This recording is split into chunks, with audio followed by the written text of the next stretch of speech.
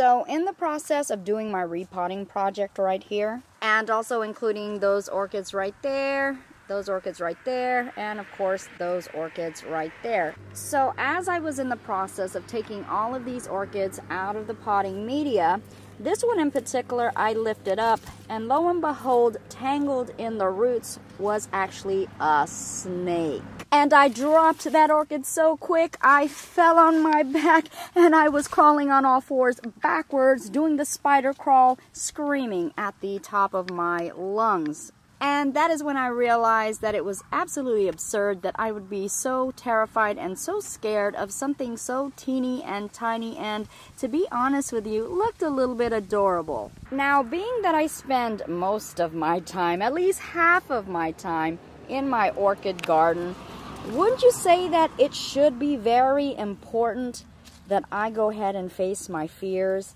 Because this is a natural occurrence that I do encounter snakes. So I believe that I need to find a way to go ahead and face those terrible orchid fears. And you guys know that the only way to get over your fears is to actually face your fears.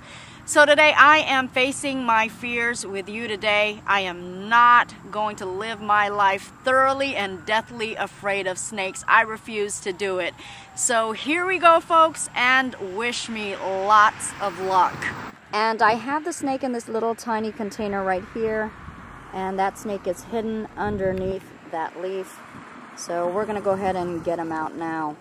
Okay guys, and here we go. Oh my gosh, oh my gosh, oh my gosh. How am I gonna get it out of here? I don't want to scare it. Ah! Oh my gosh! Do you guys see it? Okay. Okay, it's all good. I'm just gonna dump him out. Oh, look at him. He's so tiny. Oh my gosh, oh my gosh, oh my gosh. Do you guys see that? I'm trying to get him into my hand. Okay. Oh my gosh! It's sticking out its tongue. Oh! It is on my hand. It is on my hand. Oh my gosh. Do you guys see that? Now, this is supposed to be a snake that is quite harmless. It is very rare that it would bite for the simple fact that the mouth is so small. Oh my gosh, please don't climb on the back side. Oh my gosh. I cannot believe what I'm doing right now. Oh my gosh, please, please, please, please, please. I'm afraid, I'm afraid. Okay, okay. It's trying to find a hiding spot. Oh, I'm afraid of the back side of my hand because that doesn't have any plastic covering. And I say covering, uh-oh, please don't climb up my sleeve. Okay, now I'm getting terrified. Now I'm getting terrified, guys. Oh. Oh, oh my gosh, oh my gosh. Now this is a pretty docile snake so far. There it is, guys. Oh my gosh. I cannot even believe I'm doing this. This is called a ring snake because of the, oh my gosh, I could barely talk. Oh, oh, oh, oh, oh. I cannot believe it. I cannot believe it. Ho, ho, ho, ho, ho. Yeah, so the ring snake is supposed to be a very, very docile, very friendly snake, and it appears to be. I'm not giving it any reason to be afraid right now. Oh my gosh, please don't jump.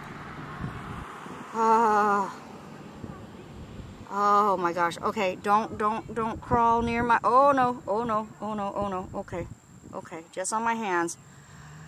Okay, I'm about to put him down. Oh, oh. Whew. I just don't want it crawling up my arm or anything like that, because I don't know how fast this snake actually goes. I don't want it to get riled up either, because if it gets riled up, it could end up biting me. Even though it's very rare that this snake bites, but Okay, so we had our fun in the sun, I think. Uh-oh. He's trying to get away. He's trying to slither away now. Oh, yeah. He sees the grass, guys, and he wants to go home. So I'm going to go ahead and release him now. There he is. He's in the container now, and oh boy, he does move pretty quickly. So I'm glad he didn't climb up my arm. Now this snake is only but about maybe 4 inches, so it's not that big at all. And he was very, very nice and friendly to me, so I'm so glad. I'm not sure if I've gotten rid of my fear, but at least I stepped up to the challenge, and hopefully I won't be so afraid. There's a little bug that I did put in there hoping that it would eat it, but I guess it was too big for it, and at the time I put it in there it was still alive, but I think it's dead now. So there he goes, trying to hide underneath that leaf. But I'm gonna go ahead and release him today. Not in my garden, of course, but he'll be released somewhere in the forest area. And he's only but a little bit bigger than a worm, so again, he's very, very tiny. Now this snake actually has quite a remarkable threatening skill. It's a bluffing mechanism. Whenever it becomes afraid or, you know, is under attack, it will play dead or have its tail curl up, where it'll show its very bright colors in an attempt to get whatever it is attacking it to be a little bit more afraid of it. Look at that color underneath it. Very beautiful color, and then it has a very bright red tip as well at the very edge. As much as I've been messing with it, it hasn't tried to attack me once, so it is a pretty sweet snake. Yeah, he is a sweet snake though. Come on. Look, look, look. He's coming to my hand. Oh, so sweet. How sweet is that, guys? So doggone sweet. He likes me. Aw. Hey there, little guy. Yeah, he's an adorable snake. Look at that. I'm not that afraid anymore, guys. It worked, I think. See? Facing your fears, I'm telling you. You'll find it's not that bad at all. And this guy is so sweet. I've just met a new friend. Who would have ever thought? Who would have ever thought? See how orchids are bringing us all together. Isn't it amazing, guys? It truly is. So I do feel a little bit braver, folks, and although I'm not completely over my fear, I am very, very proud of myself for doing this today. Thank you guys so much for being here with me. I tell you what, I don't think I would have done it without you guys. I'll see you guys later, and I'll also grow with you guys as well. Bye-bye for now. Mwah.